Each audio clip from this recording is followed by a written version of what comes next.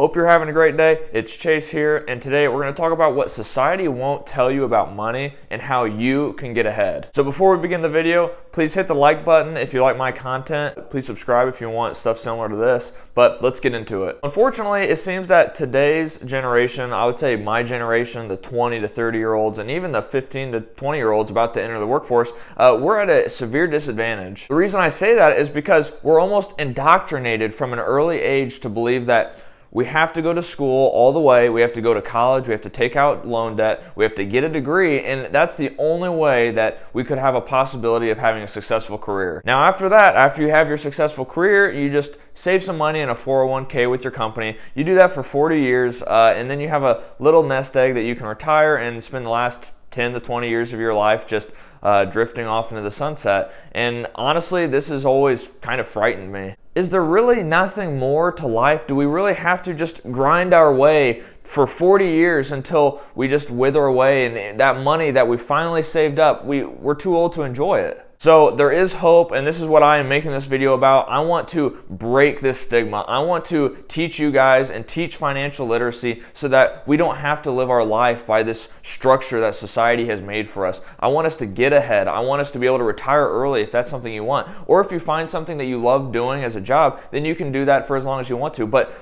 I don't want financial resources to be a burden and a restriction on our life. I want to open it up and so that we have ultimate freedom in our life. All right, so there's going to be two things that we're going to need to do to get started with this. We're going to first need to project our future net worth. This is going to be instrumental in knowing exactly where you're going to be in 10, 20, 30 years from now. I go into depth in some other videos that you can check on my channel, but basically knowing your future net worth at your current trajectory, at your current income, your current expenses, knowing where you're going to be in 10, 20, 30 years is going to let you know if you're going to have to make a change or not, because likely you're going to. Like for myself, for example, I saw that, my 10, 20, 30 year outcome, I just wasn't going to have enough money at my current pace that I wasn't going to be able to retire till 60, 70. So me figuring that out basically started turning the gears so that I knew I had to get working fast. I needed to figure something out. I needed to maybe change careers, but I needed to change something so I knew I could get to my end goal. The other main thing is we need to know where that goal is. We need to know what the number is we need to hit in terms of net worth so that theoretically, we're completely financially independent. We do not have to work. You can continue to work if you want to, but we need to know that point in your life in which you finally hit it and you could just put your hands off and live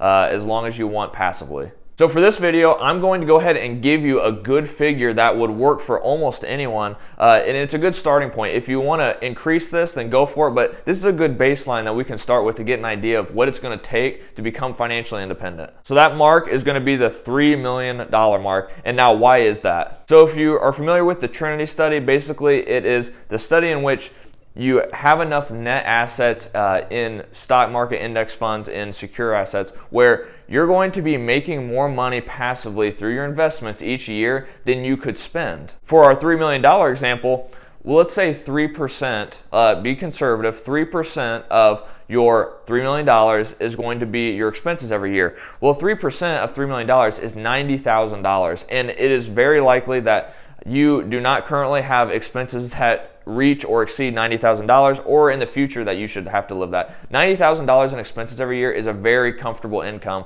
That is going to be our goal so that we can hit that so that you could theoretically have your dream. Now I'm going to go over 4 easy steps to hit that $3 million mark so that we can make sure that you're on track to get financial freedom and potentially retire early. I would say the first one, and it's probably because of the tax benefit, is start a Roth IRA. This is a must. You can max out your Roth IRA yearly with only $500 a month. Now, this is purely my opinion. Do not take financial advice from people on YouTube. So this is my opinion. But if I were to have a Roth IRA and I was going to invest $500 a month, what I would think the best thing to do is invest in index funds that are generally the general scope of the market so that we don't have to worry about picking the right stocks. We don't have to try and get risky and figure out the next Apple or the next Microsoft. We're not trying to pick massive winners. All we're doing is going to read the general index, put in general index funds so that we get a steady 7, 8, 9, 10% return a year.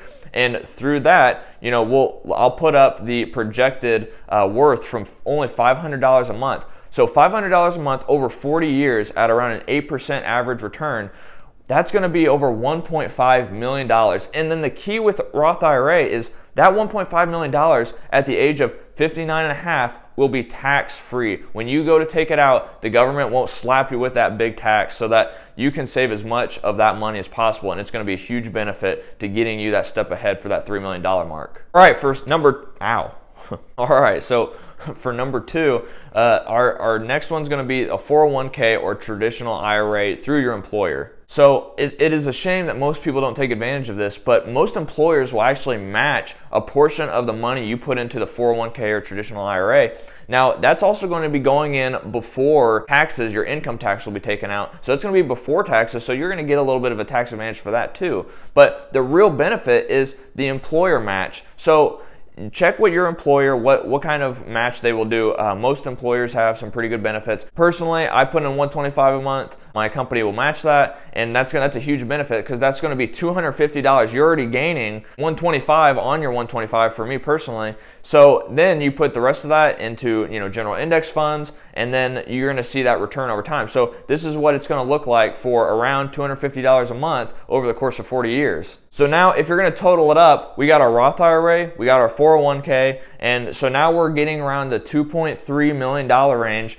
So we're getting there, but we're not quite there. Before we get into the last two, again, please subscribe to my channel. I'm trying to get this content out to you as efficiently as possible. I'm posting 3 to 4 times a week, Monday, Wednesday, Friday, Saturday, all at 3 p.m. I'll try and sprinkle in some extra videos here and there as much as I can, but I work a lot of hours. So please hit a like if you want me to keep producing this kind of content for you guys, but I appreciate it. Now let's get to number 3. All right, so this one's going to be starting a side business. And I know this might scare you guys to some degree. It might make you feel uncomfortable. You don't have time or you don't want to start the side business, but a side business is a great way to start getting that extra income that you might not be able to see from your career. So now some just quick ideas for a side business is find something you're interested, something you're knowledgeable about, and we're going to create like a buy and trade situation locally. This is something I did. I did this with classic video games, actually. I'm interested in them. They're fun. They're a novelty. But anyway, I would buy and sell vintage video games, and I was able to generate around $500 a month doing this, and it honestly wasn't that hard. There's lots of items out there on Facebook Marketplace or other trading apps that you can buy because someone's just trying to get rid of them, and you can utilize that value and sell it to a proper person and make a lot of money doing that.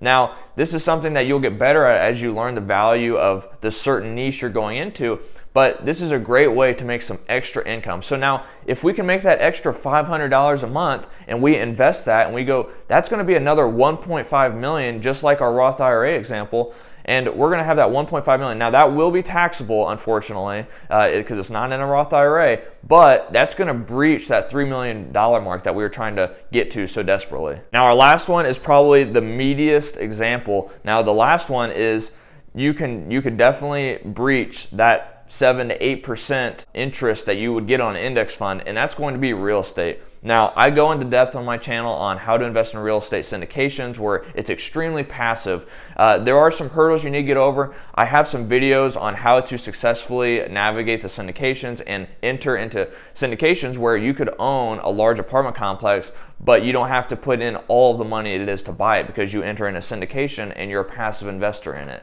So oftentimes with my real estate syndications, I'm seeing around 15 to 20% returns a year. I mean, that is fantastic. It's beating the index funds, and that's just because of the scale of economy. The scale of the projects that I'm getting into just yield higher ROIs. So let's get into the numbers. Now, if you can save $500 a month, that's going to be hard because that's not going to get you the barrier to entry. That's not going to get enough cash to get into one of these real estate syndication deals. So what I would recommend is if you could scrounge together $1,000 a month to save, that'll give you roughly the chance of investing in a real estate syndication once every 1 year or 2 years.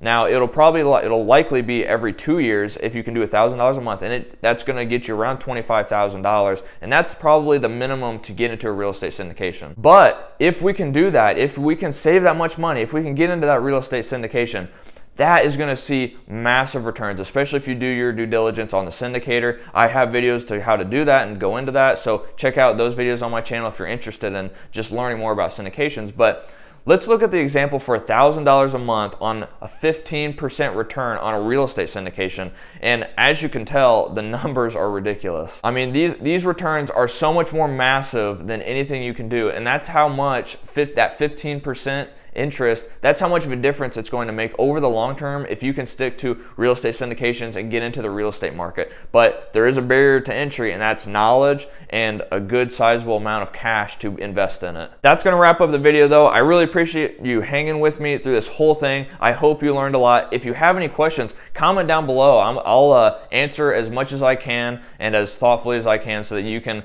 get everything you need to know sorted out. But hit a like if you liked the video and if you learned a lot. Hit the subscribe button if you want content similar to this. I appreciate it, guys. See you next time.